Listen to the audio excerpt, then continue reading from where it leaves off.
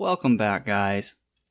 Last time we looked at how to create brush-based entities, and specifically the funk wall entity, and we saw what would happen with lighting, how lighting affects the brush-based entities. And after publishing that video, I thought about this a little bit more, and I think best decision so that the light casts a shadow is we'll keep this a brush, but since this is touching the face, we're going to make that a funk wall. So how we do that is Control T, funk wall, we'll let it be.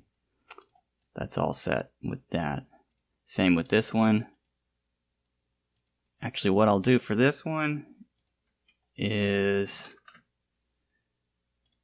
we'll actually place it against the ceiling, and then we can make that an entity.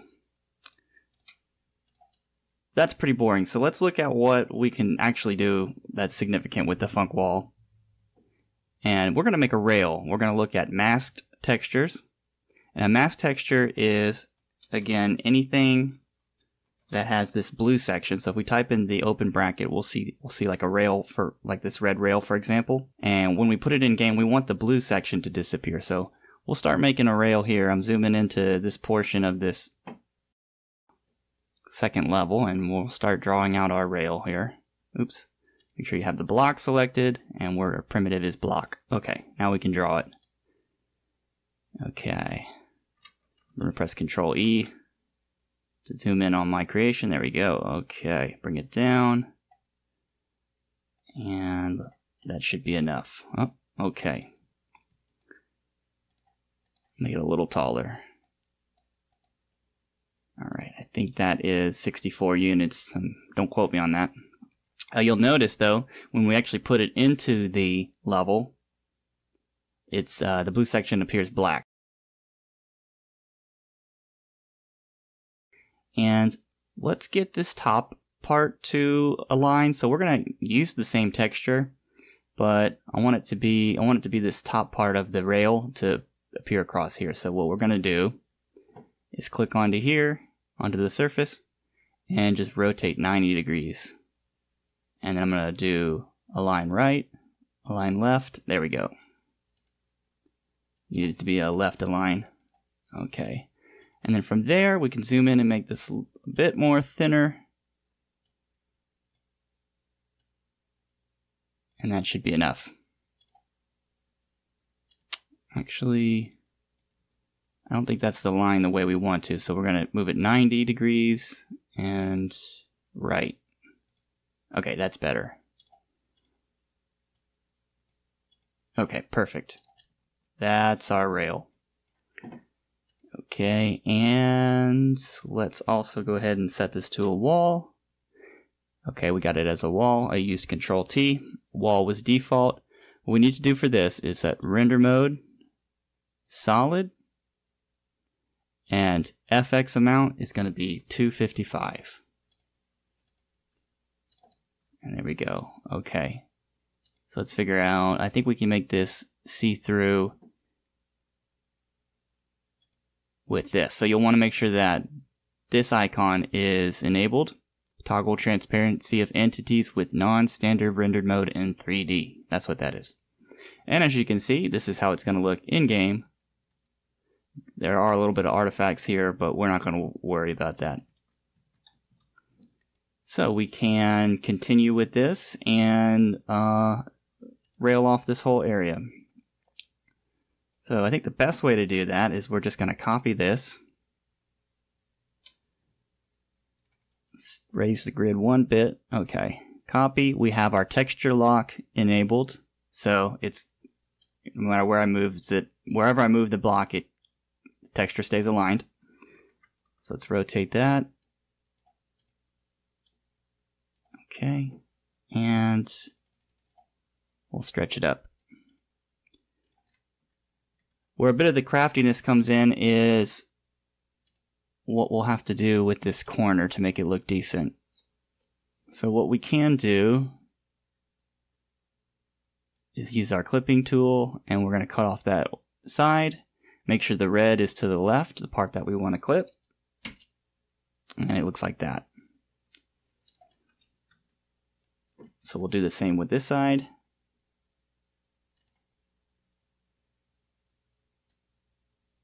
Clip that, and then we'll marry them together.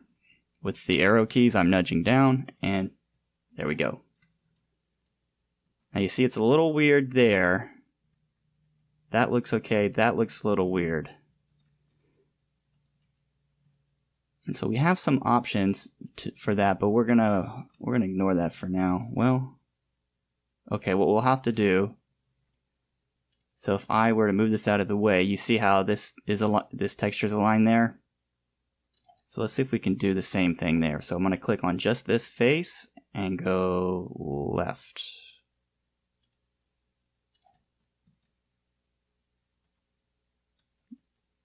Okay, so it's a little skinnier, so let's see why. Okay, so we'll have to do, this one's align world. We want the other one to be align world. And then hit left, and that's good enough. So we'll move that back into place.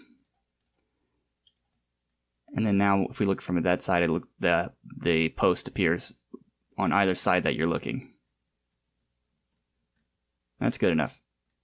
And like I said, we'll explore some better ways to do that. So let's keep going around the line here. So what I'll do, I'm going to click onto the thing until I get my yellow stretch. Move it up, and that should keep this side unaffected, which it is, so that's good. And we'll use our clipping tool one more time, making sure the red's on the part that we want to cut, and enter to cut.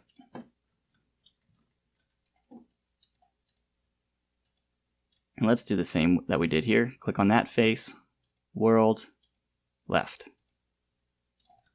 Okay, and this shouldn't take much longer. We're going to do a long one across there. So I'm going to zoom out a bit, and we're working with the small primitives in a large space, so you're going to have to zoom in and out. But I'm going to copy and paste and rotate. Okay, and then I'm going to use the clipping tool and go the other way with that.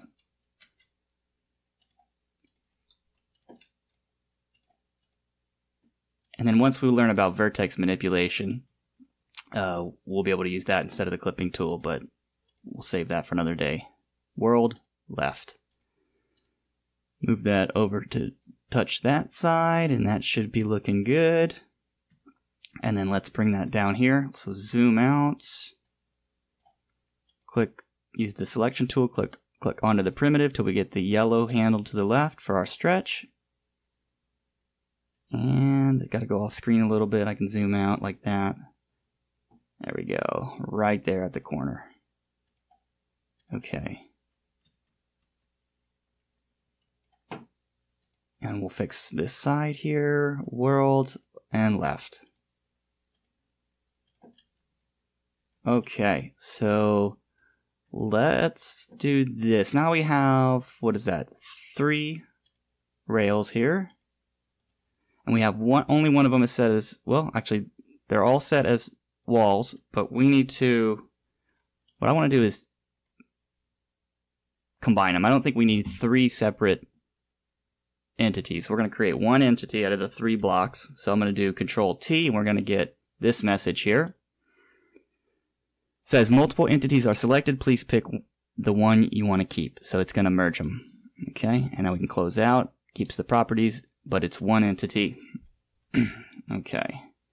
So we're going to go all the way around, and what we can do to make it easier on ourselves is I'm going to hold down Shift and drag, and I've created a second one. And then I want to go to Tools, Flip Vertically. And it's going to be vertical in respect to the 2D view that I had it selected, which was the top. So it does that. Perfect. Now we have a mirror image.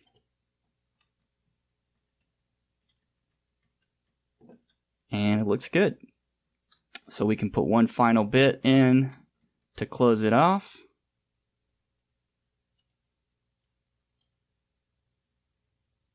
well, instead of building it, I'm gonna hit escape. We're gonna let's grab one of these. I'm gonna turn on this ignore grouping like we did before, and I'm just gonna grab one. Oops, I got ignore grouping on. I'm gonna grab one part of it, and I'm gonna use shift again to clone, and now it's abandoned its properties as the as an entity, so that's okay. And then rotate it, put it in place. Let's zoom in, okay. And it should be good. Okay. Perfect. It's perfect size, okay. So we don't have to stretch it anymore. Now we should have two entities, I think. Yeah. One. Oh, we have turn off the ignore grouping. Okay.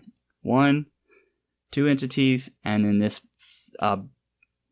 non-entity brush here, and I'm going to make them one entity. So Control T, it gives us our options of the funk walls that are available, and I selected that. Now it's combined, and there we have a pretty decent rail. We can go ahead and run this and see what it looks like. We could eventually clean this up, how the rail is like that, really close. Something we could probably do is if we were to select that and do center, that will evenly space these out so we can see that it looks a little better there. We could probably do that to all of them. Center. And then we can actually select multiple faces at once. Center. I mean, that's okay. Maybe we don't want to do it to there, but I'll let you guys handle that however you want. It'll be your map and you create it how you like. Okay, so now we can run the map. Hit OK. You'll get this message. Do you want to export? So I'll just say no.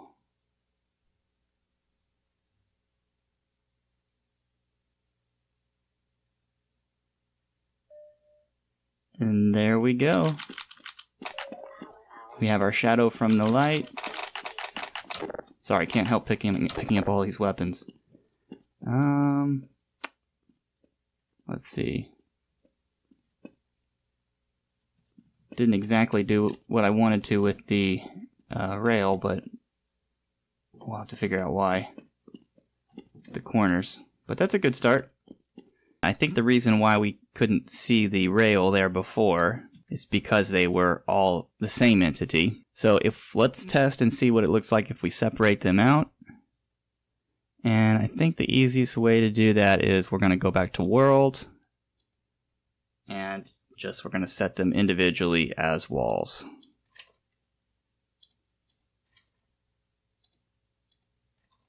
Oops, didn't mean to grab the floor there. Okay, let's try that again. Okay, so set that one to wall, set that one to wall, set that one to wall, set that one to wall, set that one to wall, and there we go.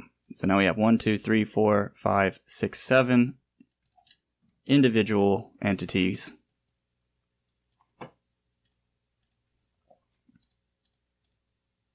Now I can select them all and do Alt Enter to open up the properties for all 7 at once. Now whatever changes I make will apply to all of them. So let's do solid, 255, and run the map. Okay, and you can see now we have that rail there. And that looks a lot better. But that's a good start. And that is how you make walls with masked textures.